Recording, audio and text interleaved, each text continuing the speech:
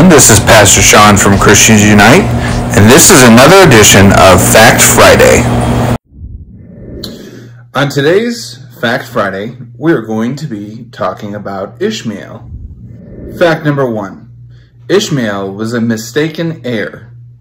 So originally, when God said that Abraham would have many sons, Ishmeal was his first son, but it wasn't with his wife. It was with the handmaiden.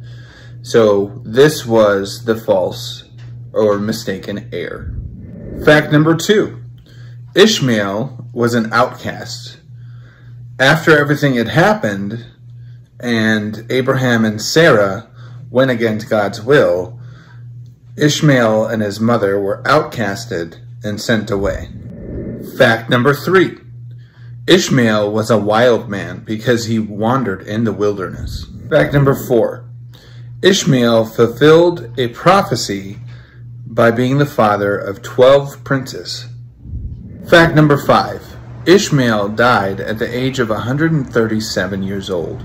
The final fact is that Ishmeal is the direct lineage that leads to Islam. Many Islamic teachers say that many people in the Islamic faith are direct descendants of Ishmeal. Thank you for listening to this edition of Fact Friday. We will see you again on Monday for another edition of Reading Through the Bible.